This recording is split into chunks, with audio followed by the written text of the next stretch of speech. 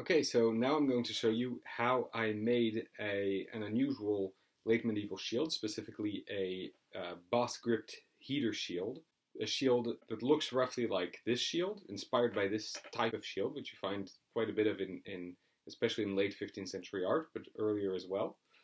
Specifically, a shield that was inspired by this piece of art that you see now, and even more specifically, the shield, this blue shield here. Even more specifically, therefore, this reproduction shield right here, which I realize the lighting right now is not very good. I will show you some photographs, and now let's get to the videos illustrating the process of making this. So here I've got my dome, which is not glued yet. So I glued two of these slivers together here,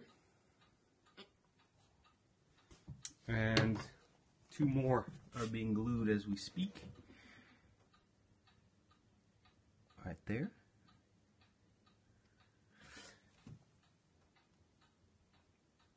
So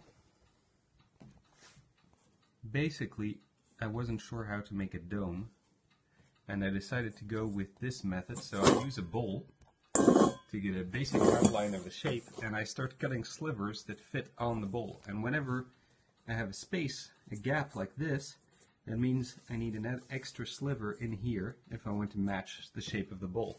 And that's how I made all these slivers rising up here to make a dome. Now once these are all glued together, what I'm going to do is file off all the rough edges on the outside and of course on the inside.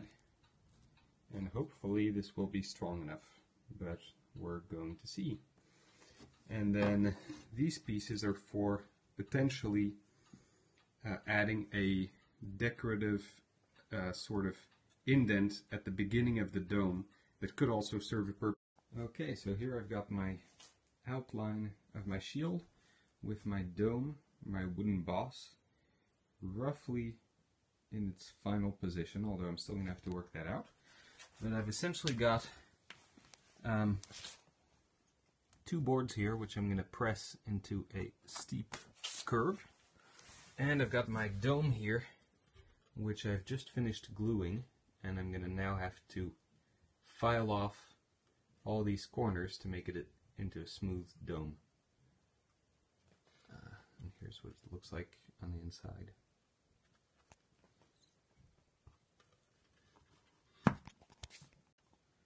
So this is my improvised shield press, or my gluing setup. So I use this to glue together these two boards, which will be the basis for my shield. And as you can see here, I used a variety of means to glue these boards into a pretty sharp, or a pretty deep rather, curve. I'm going to show you on the other side, because that's going to be the top of the shield, and it's actually more precisely curved. So here you can get an idea what it looks like. Very improvised, using sort of concrete, or I don't know what they are, heavy blocks as weights, and a limited number of whatever these things are. What do you call these? Clamps, I guess. Vices? Clamps? I'm not sure. Clamps, I think. So anyway, that is the setup. Now all that's left to do is tomorrow I'm going to take that off, and then take the curved boards out and have a look what kind of shape we have, and then I'm going to have to cut out the shield shape and yeah, and then attach the dome and make a grip, attach that. So that's what I'm going to do tomorrow. And here is a piece of ash that I'm going to use tomorrow to make my grip. It's leftover from a little ash tree that I split and that I used to make some spear shafts, including that one up there, which you can't see, even see the tip of, and a few others over there. Okay, so I basically left my board overnight, and now I cut off it basically was shaped kind of like a Roman scutum, and I cut off these triangles at the bottom to give it a kite shield shape. So here are some of the cut off pieces, funky shapes. And now I've located the point of balance of the shield, and I'm placing the grip just above the point of balance so that I can even have the point of balance sort of in the bottom of my hand, which will give me good control over the shield but prevent it from easily tipping, have the top pull it down. So I'm cutting out this hole now, which will be placed for the grip, and this dome is going to come on top of that. So here we go.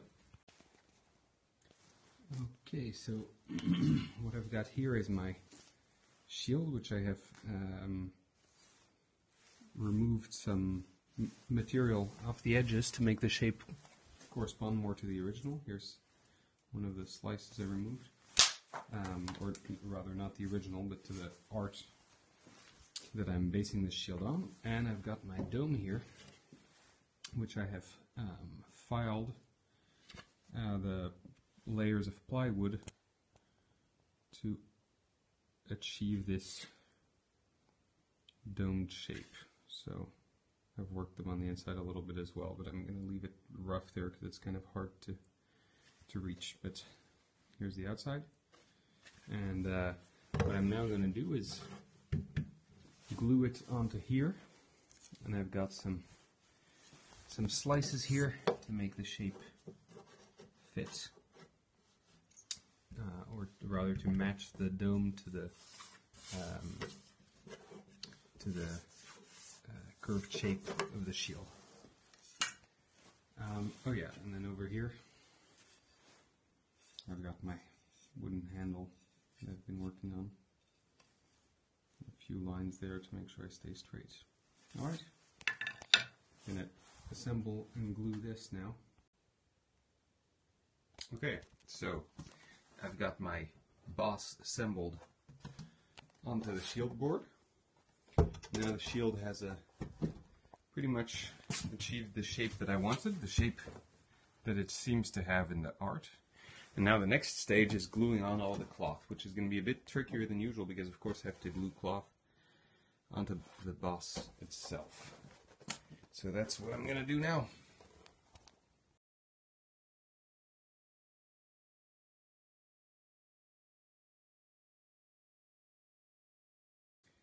Okay, so I've attached the shield boss here, which has been filed down. I've attached it with nails coming through from the other side of the shield. They're bent over here. 4 nails, and 2 of which go through the grip. So here I've already glued some a cloth facing onto the shield, and attached the grip with some nails. I've also faced the inside of the boss with cloth. So now all I've got left to do is to line the boss and the front of the shield with cloth, and then painting. So I finished gluing my cloth on all the sides and on the boss here. I had to use these strips to cover up cracks, and I've sketched the part onto the shield, and so now I'm ready to start painting. On the inside I've already shown pretty much. Everything's attached, and the nails that go through the grip are hidden under the cloth.